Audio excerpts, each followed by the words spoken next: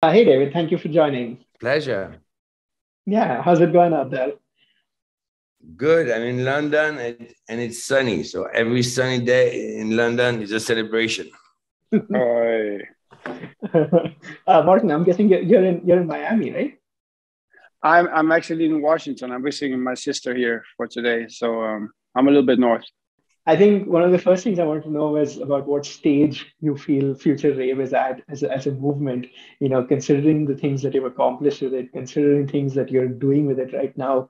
And yeah, like what is something that you're proud of that you've accomplished with it? Well, I can answer that. Well, it's like everything successful always brings a lot of copies, and we take pride in it. We were never angry about it, or we're more like, oh, please, everyone, this is the sound we love. Let's embrace it together and make it a movement. And but of course, it's what always happens when there's a formula that really works.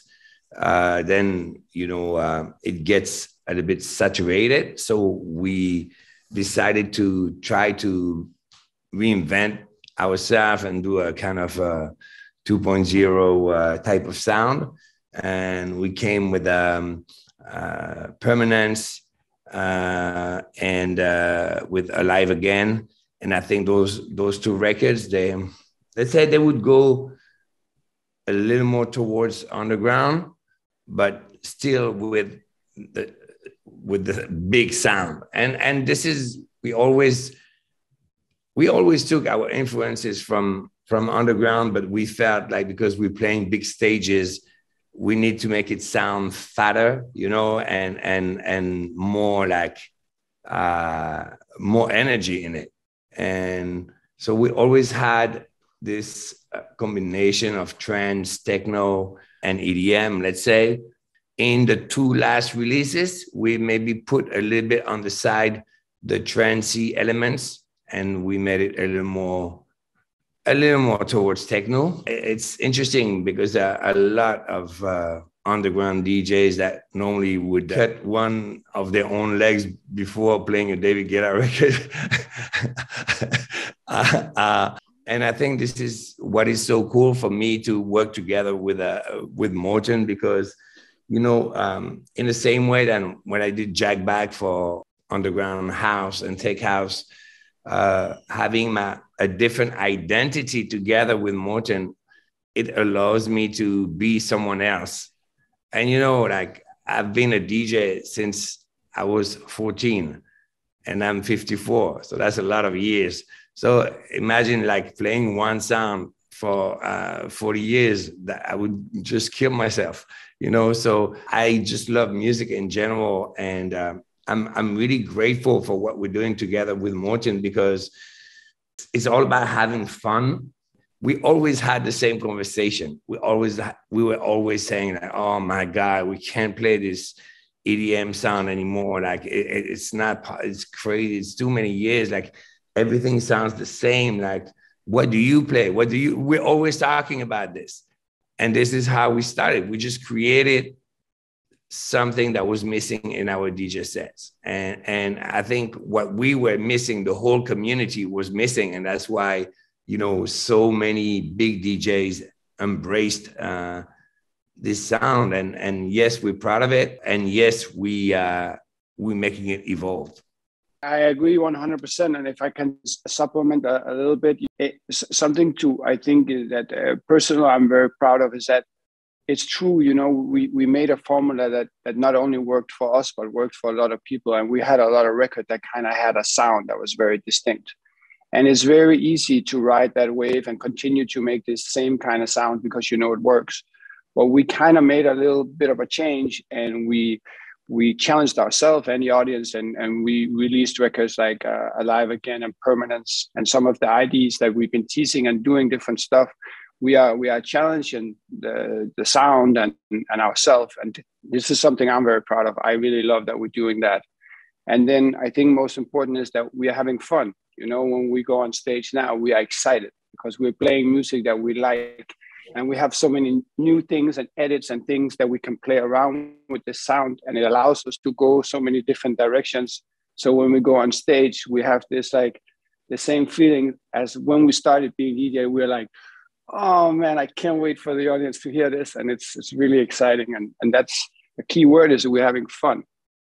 Yeah, absolutely. I think that completely comes through, and I think you also sort of told me a bit about, like, the kind of shape and direction it's getting in when you sort of put out the unreleased music out there in your sets, and when, like, you have those things that you can test out there at your shows as well.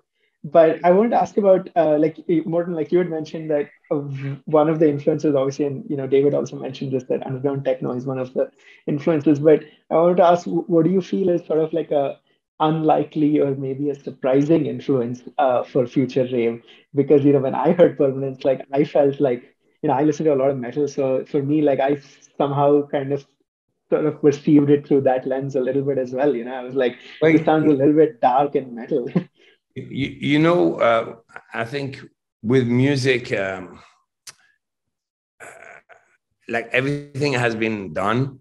So the reality is, in order to create, you just combine things that have not been combined yet. And the musical rules, they kind of always the same. What changes is the sonics, because music is always dependent on technology. And like there are lots of new plugins, lots of new the synths allow us to be synths like Serum. They have more. How can I say? They're easier to manipulate than the older synths. Like in the 80s, you had the Korg M1. It was almost impossible. The sound was good, but you just take the preset and you play it.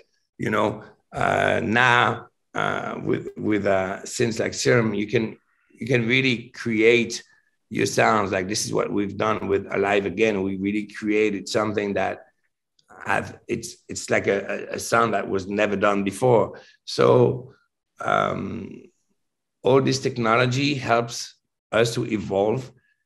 And about what you were saying, what makes me so happy about Future Rave now is I've done so many years of records that were like big crossover pop records.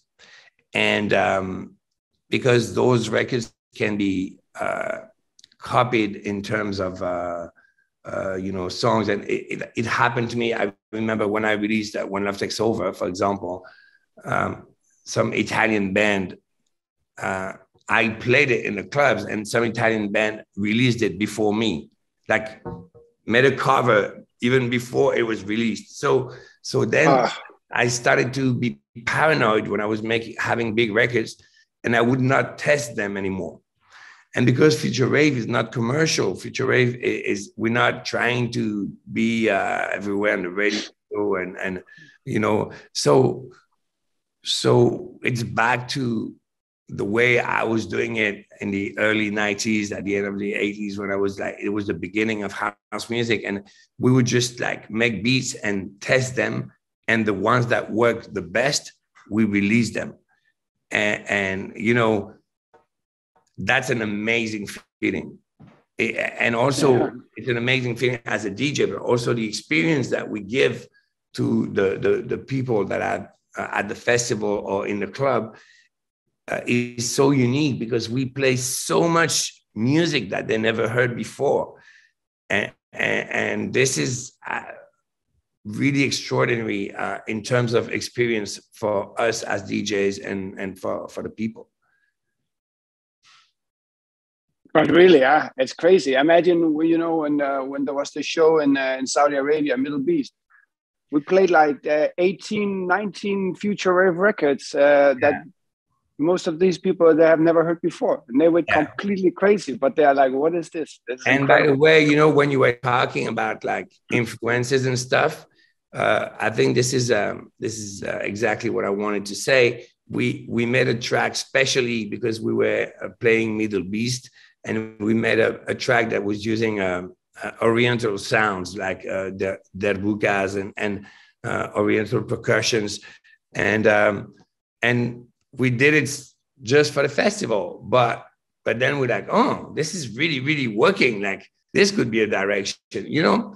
And I think one of the moments that was really the most impressive for me, because of course, you know, I'm a DJ producer, but I'm also a fan. And I remember when Timbaland started to use Indian instruments, you know, and I was like, what? Like, this is crazy. I make hip hop tracks with some Indian instruments. And that was what made him sound so fresh. So we made this record using some Oriental instrument into the Future Rave. This might be, you know, the next direction we take. We don't know. Like, we just play it, we see the reaction, but yes, I really think there's always some new influences that we can take. It's just that approach of a music that is emotional, that is of quality, that has an underground feel, and that is full of energy. But with that, we can do a lot of different things. Well, also because, you know, when we started to make music together, David and I, you know, the main stage electronic scene were a completely different place than it is just today, you know, 3 years later. But I don't think we would even have dreamed of that we would release a record like Permanence that would go kind of viral in the underground community, you know, and we would get support from all the underground DJs, and they would play it like peak time in their sets, kind of, you know. So we I think the direction we are taking and the chances we are taking right now is super healthy for us, and also it keeps it fresh and fun for us. You know, we see a lot of people there making the Future Rave sound that we kind of started and did the last 2 years, and for us, we are involvement and Future Rave.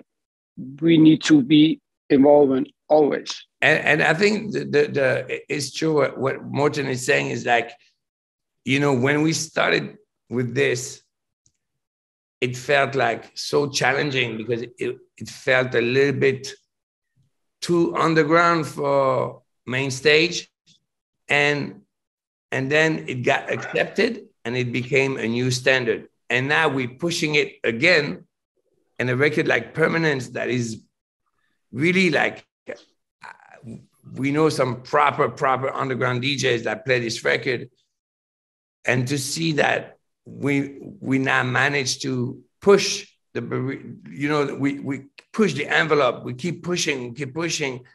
And this is like an incredible satisfaction to feel like, I don't know, I always feel like a DJ should satisfy the crowd because we're here for them, but also educate them at the same time a little bit. And it's always find this balance, you know, on like, you know, how you gonna be just a crowd pleaser, but, or are you gonna be a DJ that doesn't care and just look at his turntables and does his thing, but doesn't care if people have a good time or not?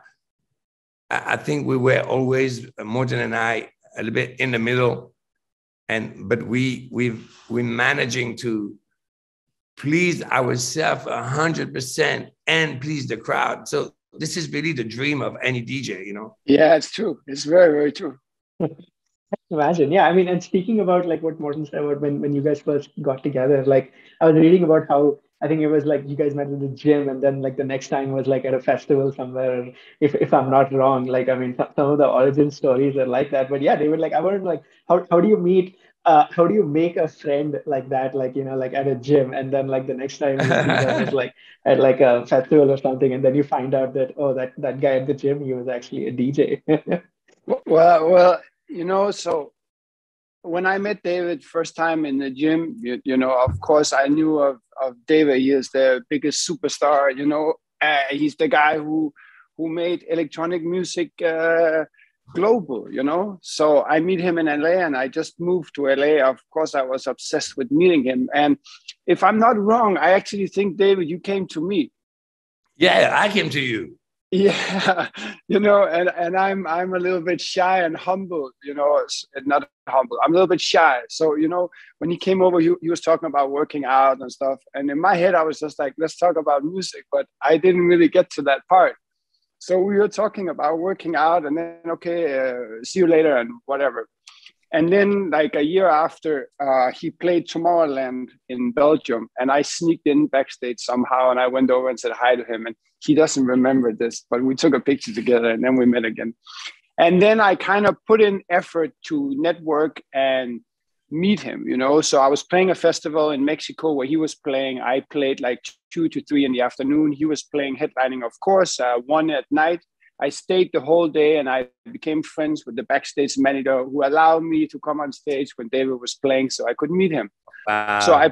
So I put in effort, these things. And then when we started talking a little bit, I don't know if you remember, David, I drove to Vegas to see you play. Yeah, I remember that. And David, he was playing at Excess in Vegas, this like super club packed with people. And I drove from LA there, you know, like traffic Friday afternoon, 9 hours. And I went into Excess. I bought the ticket. I stood in the crowd, like dancing, and I wanted to feel it, you know, because we were starting to become friends a little bit. So I wanted to, like, you know, if he talked to me about his set or we were talking about music, I wanted to know what's going on. And the best way to do that is be in the middle of the crowd. So I was just standing there, you know, and for like the whole set, he didn't see me, and he played for like 3 hours. He kept going. It was insane. And then suddenly it was like a story from the Bible. There was this light beam that hit me. I was in the middle, like, yo. And I could see him like doing this with his eyes. And he's like, Morten, what are you doing? Come here, come here. I'm like, okay. So I walked up in the DJ booth, and you know, we became really good friends. So yeah, I would say, you know, more than David, no, I did these things to get close to him. I wanted to build my relationship with him, and also, of course, be friends with him. But I wanted to learn from him with music, and you know, yeah. And he started helping me, booking me, and in Ibiza to open for him. He helped me, you know, with doing some records I was working on. He would give me his feedback, and we became friends. Wow. Yeah, David, I'm guessing, like, you know, this is like one of the most unique friend stories among, I'm sure, several others, but yeah, a very unique like way that you've made a friend, I'm guessing.